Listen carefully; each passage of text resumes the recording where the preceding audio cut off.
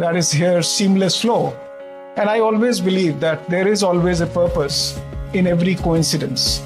This is a coincidence that you have this celebration of 3 decades of your society. And you also have a coincidence of releasing a book which has been recently accomplished by Jane Saw. I had the privilege of reading that book in 2 hours. She asked me to write the foreword, and I said, okay, I will try to do it at some point of time, but somehow 2 hours got empty in my schedule next day. And I looked at this book and it was unputdownable. I finished in 2 hours, 250 pages, not reading everything, but going through and understanding what it is talking about. And then I wrote the foreword in half an hour.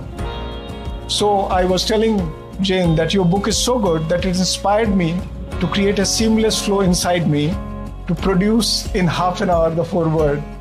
It can't be more efficient, it can't be more productive. The title is Navigating Life with Productivity and Efficiency. But what is the meaning of this for Croatia-India society?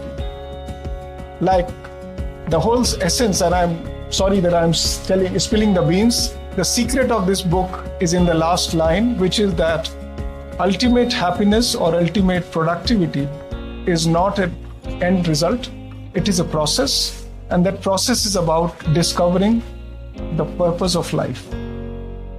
And that discovery of purpose of life comes in our individual lives, it also comes in institutional life.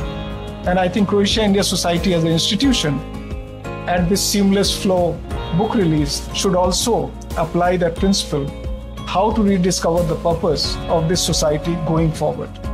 Thank you very much. I wish you all the best for the evening. Thank you.